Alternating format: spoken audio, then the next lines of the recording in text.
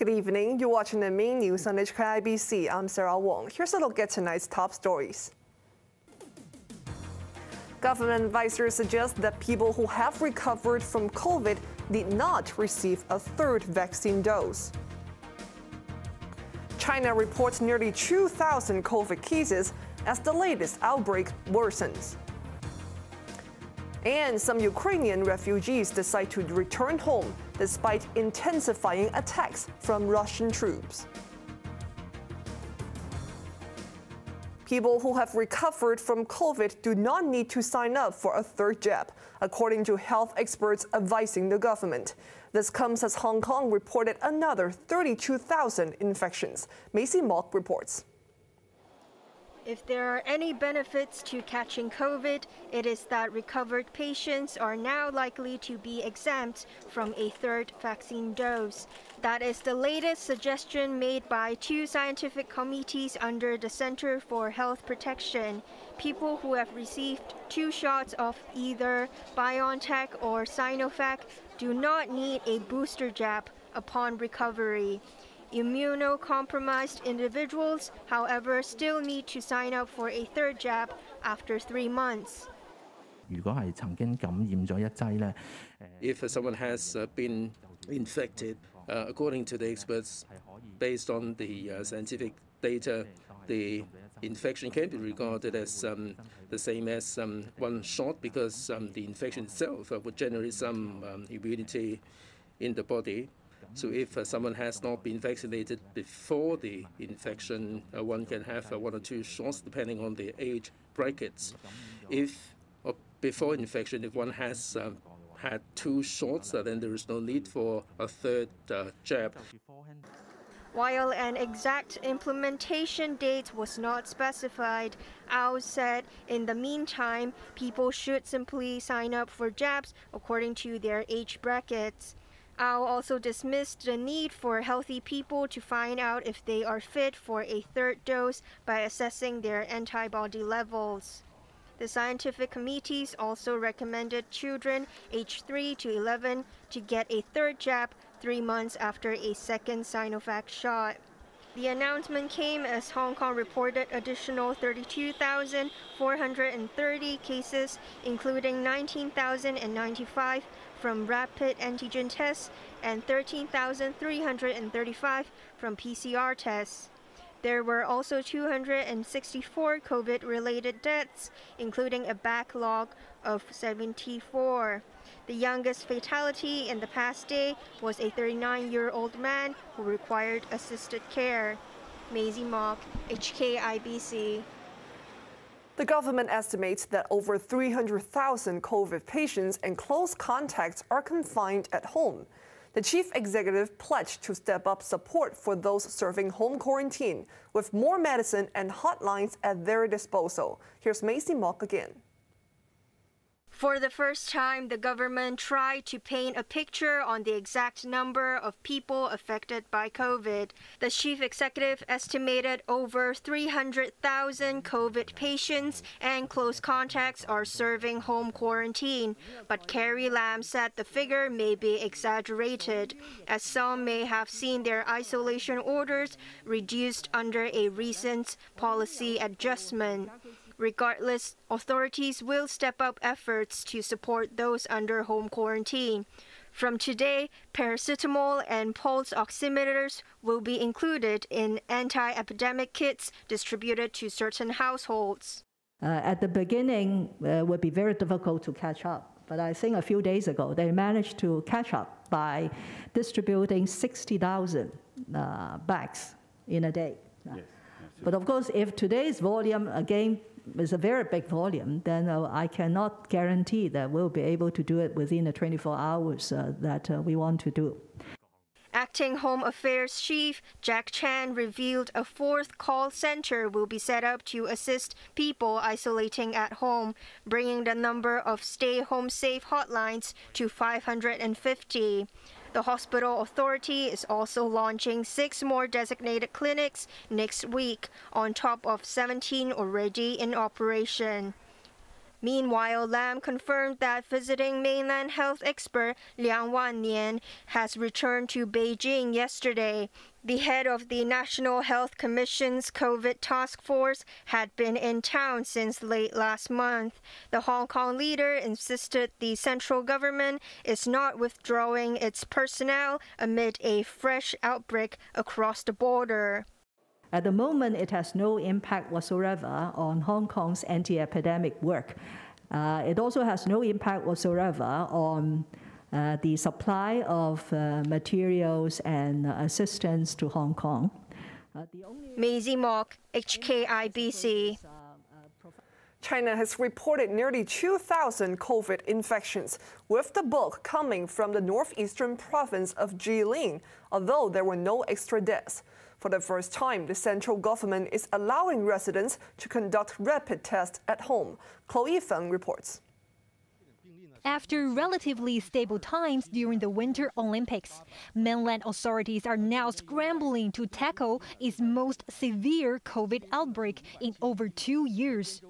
There were 1,807 locally acquired infections yesterday, among which 1,412 were from the epicenter of Jilin. The northeastern province bordering North Korea saw cases grow exponentially with 30-fold jump in just a week. The latest head to roll is Jilin Mayor Wong, who was sacked for the city's botched COVID response. A local university chief was also dismissed for negligence after he failed to intervene when positive cases were detected on campus. He allegedly ordered students to stay in libraries, causing more cross-infections.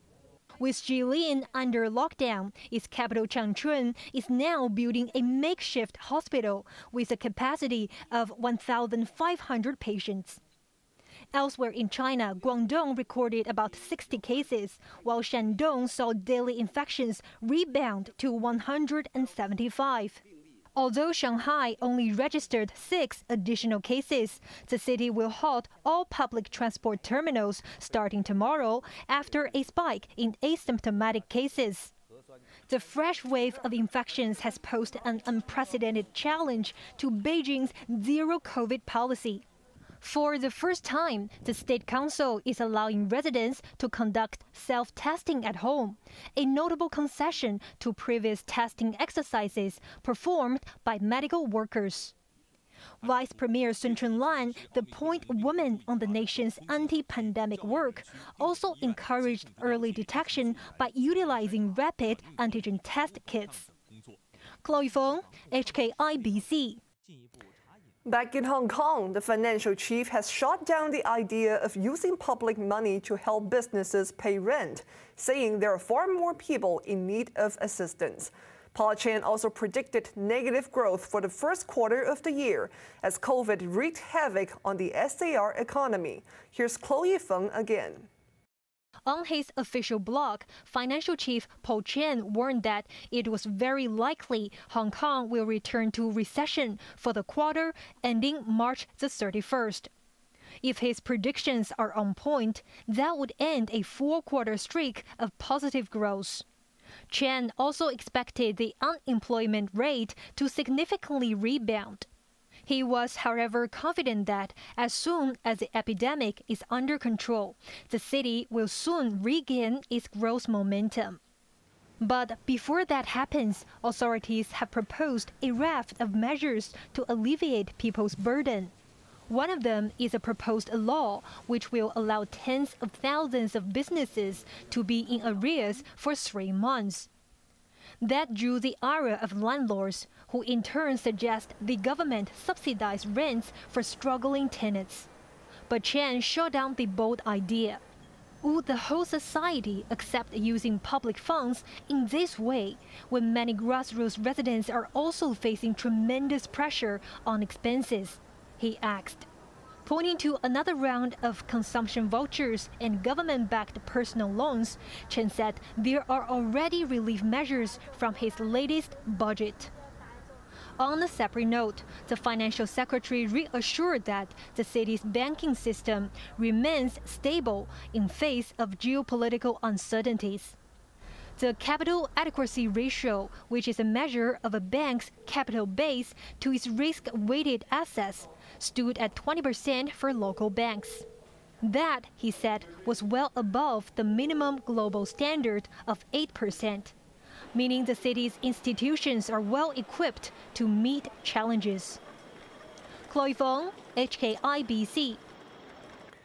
Overseas, at least 35 people were killed and dozens others injured after Russian missiles hit a military base in western Ukraine. Fighting also continued on the outskirts of capital Kyiv, while relentless shelling has hampered evacuation efforts in other cities.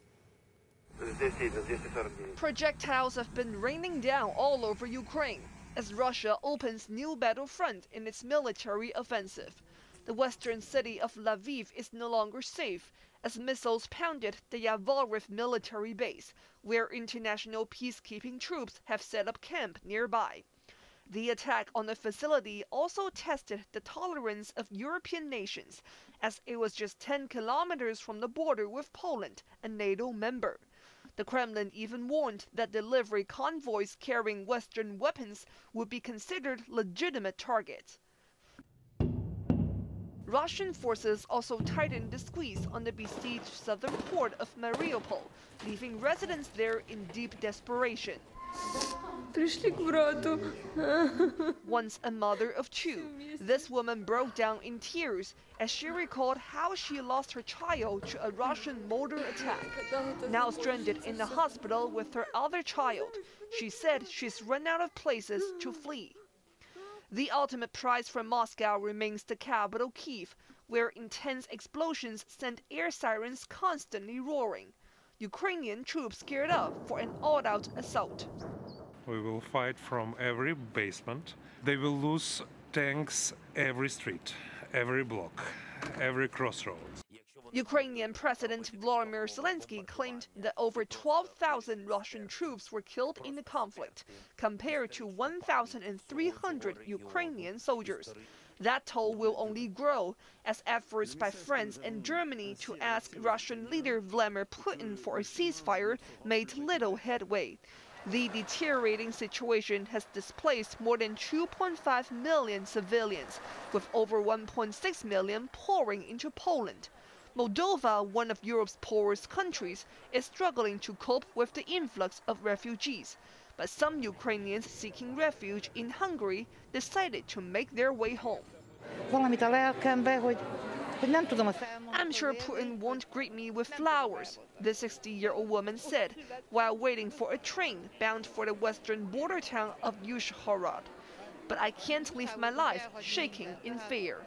On to the weather now. Tomorrow will be mainly fine, but it will be foggy near coastal areas. Temperatures range between 21 and 28 degrees, turning humid and foggy on Tuesday and becoming cloudy with some rain later in the week. Now let's take a look at the weather around the world.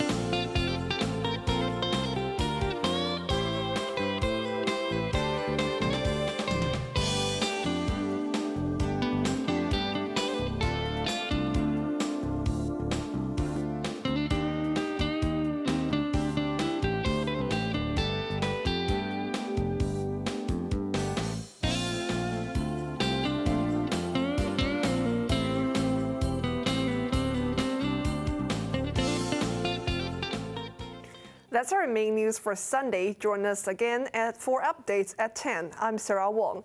Thanks for watching. Good night.